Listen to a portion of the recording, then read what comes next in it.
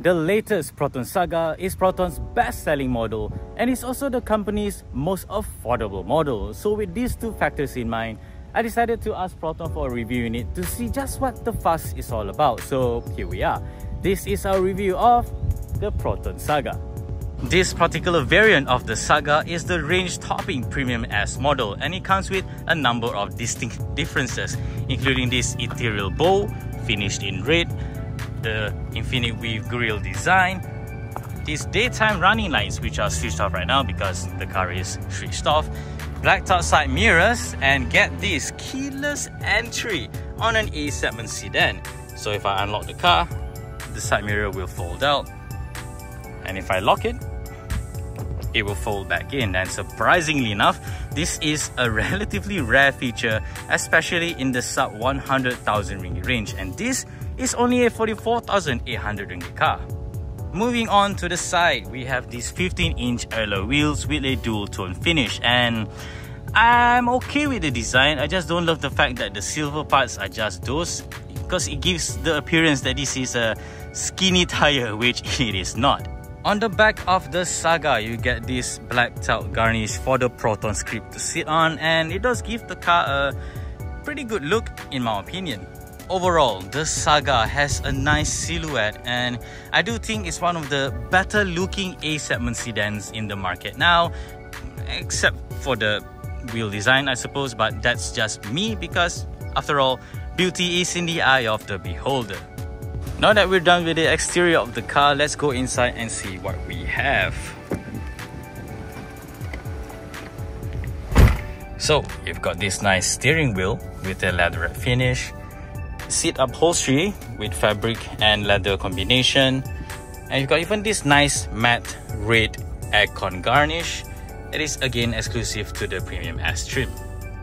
There's also this 7-inch display, which is a little bit dim for my liking, but it's alright I suppose. And to top it off, this does have Android and Apple connectivity, but not via Android Auto or Apple CarPlay. Instead, it uses a mirroring app called Easy Connection, and it does work, but controls are still from your phones, and this is just mirroring the display.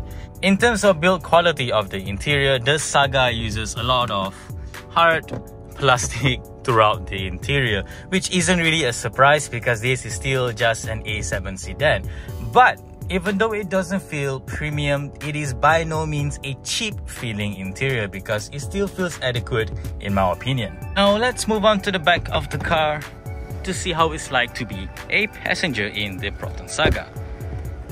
If you lock the car and you left your key out here, it will beep to let you know that the car is still running, I suppose. Anyway, let's go to the back here. The driver's seat is adjusted to my driving position, and as you can see, I have a lot of leg room, which should be comfortable even on longer car rides.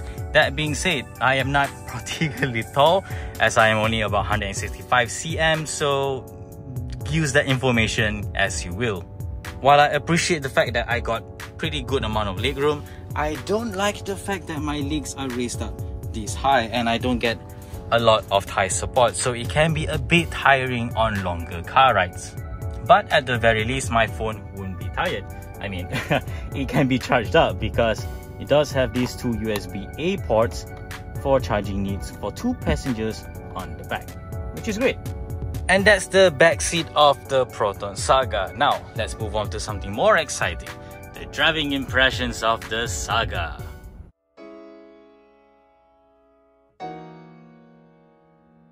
So how is it like to drive the Proton Saga? Well, not surprisingly, it's a very fun car to drive. After all, Proton is known for their excellent ride and handling, and this applies to even the Saga.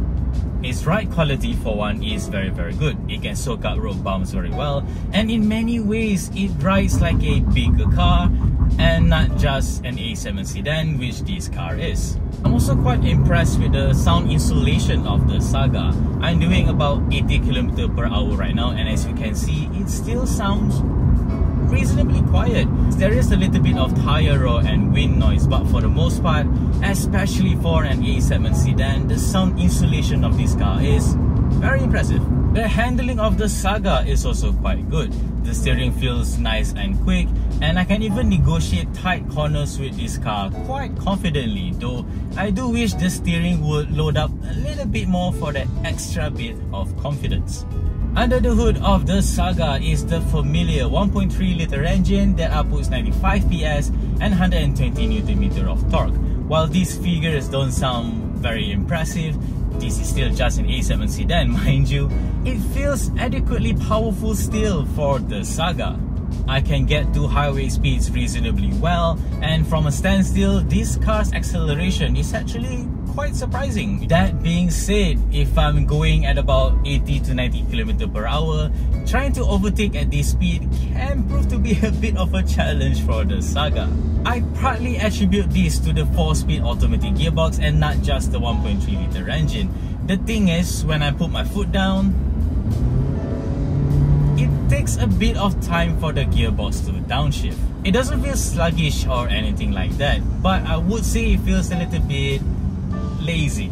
For the most part though, I am quite happy with this automatic gearbox, and it's much better than the punch CVT found in older Saga models. It's worth noting that this review unit of the Saga still comes with the Hyundai Source 4-speed automatic gearbox and not the new ASIN one that is reportedly found on newer Saga models produced between May to June 2023 and onwards. Without actually trying out that newer gearbox, I can't say just how similar it would be to this particular transmission. But given that Proton did not make any official announcement regarding this part change, I reckon the driving characteristic should be very similar, if not identical. Last but certainly not least is the fuel consumption of the Saga. Proton said that this car can go about 15 km per litre, but in my testing, I got about 12 km per litre, which is not too bad. I say this because I do drive quite spiritedly and I was stuck in a few traffic jams over the past couple of days. So 12 km per litre, in my opinion, is very good, especially for a car this size.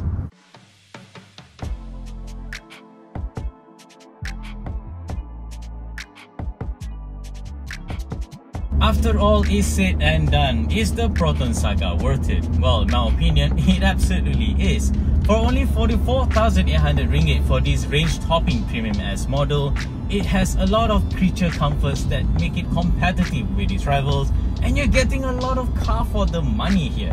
Yes, it doesn't get automatic emergency braking like one of its rivals, but if you want a car that drives well, rides well, and handles well, these qualities apply to the Saga, and in my opinion, not to any other rivals in the A-segment sedan market. And that is our review of the latest Proton Saga. If you do like this new review format, do let us know because we're experimenting with this for our car reviews. Like this video if you liked it, subscribe to our channel if you haven't already, and always stay tuned for more good stuff to come here on this channel and nextdrift.com.